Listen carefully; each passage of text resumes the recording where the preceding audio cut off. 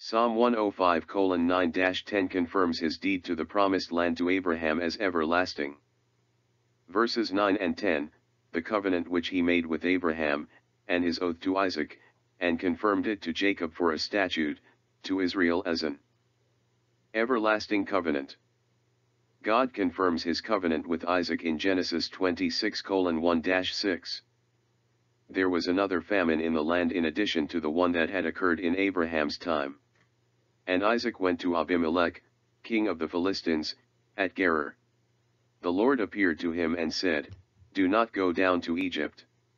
Live in the land that I tell you about, stay in this land as a foreigner, and I will be with you and bless you. For I will give all these lands to you and your offspring, and I will confirm the oath that I swore to your father Abraham.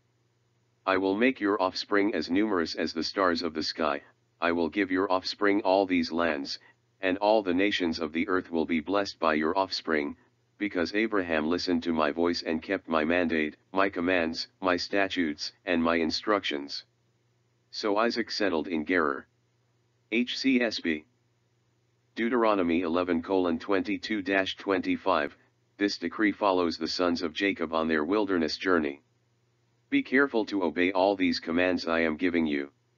Show love to the Lord your God by walking in his ways and holding tightly to him. Then the Lord will drive out all the nations ahead of you, though they are much greater and stronger than you, and you will take over their land. Wherever you set foot, that land will be yours. Your frontiers will stretch from the wilderness in the south to Lebanon in the north, and from the Euphrates River in the east to the Mediterranean Sea in the west. No one will be able to stand against you, for the Lord your God will cause the people to fear and dread you, as he promised, wherever you go in the whole land. And the covenant is reaffirmed as Joshua leads Israel into the promised land.